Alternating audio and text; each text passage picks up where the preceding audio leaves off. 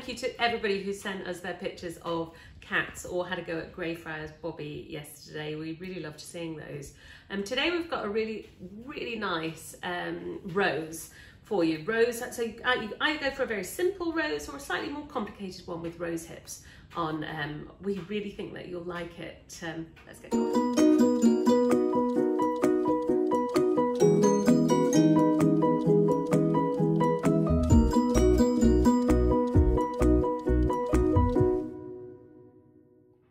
So I'm going to do my rose with it's a kind of autumnal rose, and it's a wild rose. I'm going to have the flower here in this part of the paper, and then coming out here the rose hips, which is like the berries that come from a rose at the end of its season. So I'm going to start, and it's not a circle that we start with. It's a small line with a semicircle on top. So if you start with that, and then we're going to take the first petal out here like this. Each petal's slightly different. So I want you to come up and out for the first one. I'm just going to take the lines down to divide it up first. We've got another line here, a line coming from there, and then the last line is going to come from there. So that splits it up so we can see how these petals are going to go here. Now here, we've actually got a divide there, and we've got a divide there as well. The others are going to be more joined. So this first petal, I just want you to join it. It doesn't matter too much if it doesn't look exactly the same, but join it like that. Coming round, we've got this little dip in the centre and round. It's a little bit like the buttercup that Elizabeth did last week, isn't it, Elizabeth? Yeah. Where we've got that dip coming in there. And the same from here. We'll have a little dip. Now on this one, I just want you to come in slightly, dip out and down.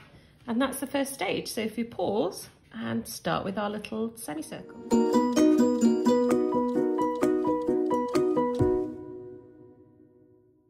So now we're going to put in these little rose hips here, these sort of berries that come off the rose.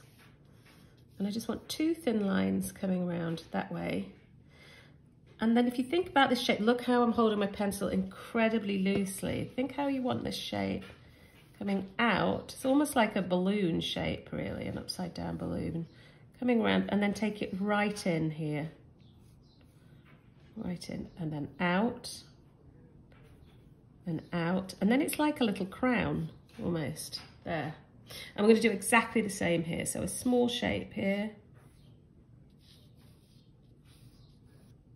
Coming in,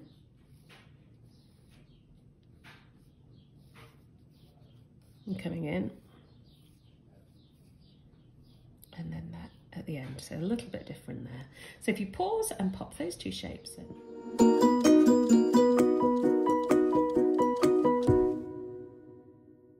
So all we need now is the leaves, and I'm not going to put the inside of the leaves. I'm going to do that later with the pencil, the watercolour pencil. All I'm going to do is put each leaf in, and you can see the edge of each leaf.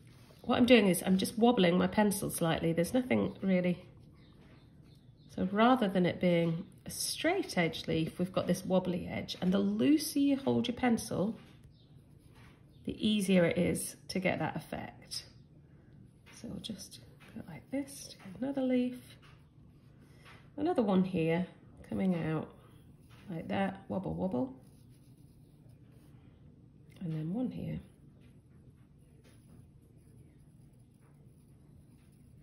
And then the very last one there. And that is our drawing. So I'm now going to use my watercolour pencils to paint it.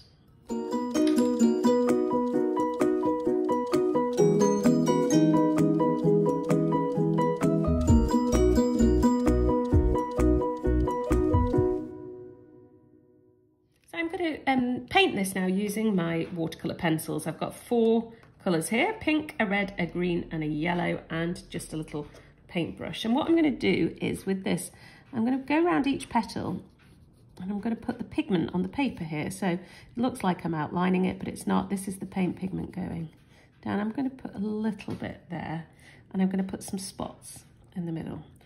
And I'll show you what I'm aiming to achieve there. So making sure my brush is clean. I'm going to touch, a bit too much water there, touch the outside edges, to bring in the colour, like that. It's a lovely, delicate pale pink. I think this is like a wild rose, a dog rose. It's one of my favourites. You see it in the hedgerows, and summer, look out for it. And we're going to come around like that. And now I'm going to very quickly, you can take your time here, but I'll do it quite quickly. I'm going to just do the other petals in exactly the same way, and each one with a little extra bit of pigment there at the top.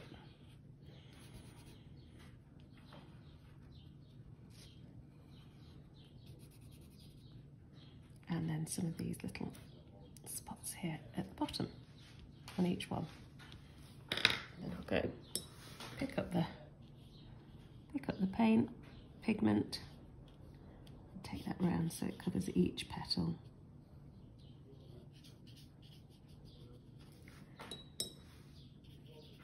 I don't really want that to look as if it's a line. It really is just a means of me getting the pigment down onto the paper, so I'll just make sure that those lines have really cleared. And try to avoid going over the middle bit because we're going to paint that yellow. That's me going in with some water there. Okay, so that's our rose done. Now, let's do the same with up here with the rose hips. I'm going to go like that just at the end. Take it round, but differently this time. I really want a lot of pigment on. And what I also want is a couple of highlights. So do some shapes like that, then go round them. You see how much pigment's going on the paper there, and I'm going to do exactly the same here. So taking my red kind of to there. There's no definite line. I've done a kind of squidgy line there. And two highlights in. And then I'm going to turn those to paint. Now you will see the difference in colour because of the amount of pigment I put on there compared. So if you compare that with the rose, you see how much darker it is. So with the watercolour pencils, if you want to get that effect of it being very dark, just put plenty of mark on it. Make a really heavy mark. Press quite hard with the pencils to get that pigment onto your paper.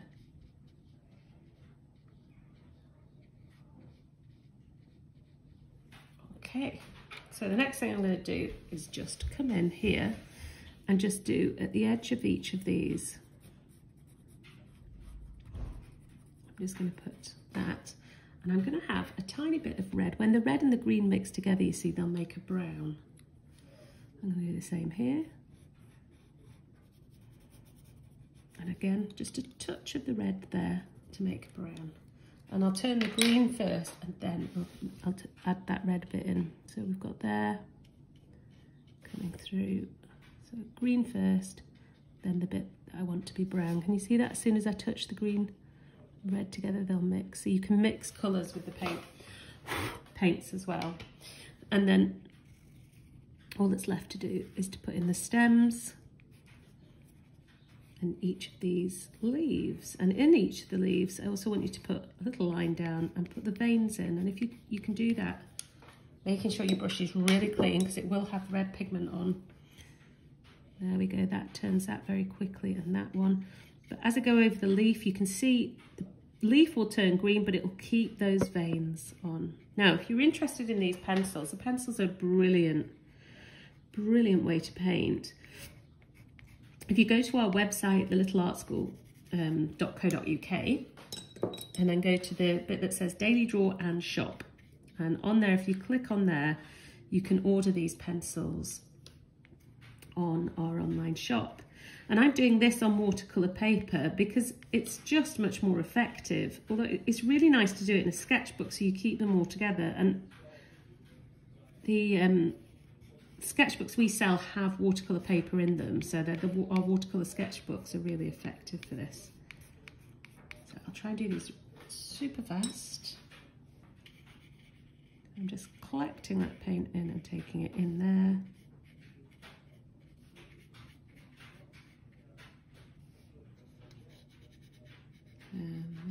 Oh, a bit of pink because I hadn't let it dry there. I'm not going to worry about that too much. And then finishing it off by doing the yellow in the centre. And I'm not going to turn that to paint, I'm going to leave it like that. And that's my little rose with rose hips.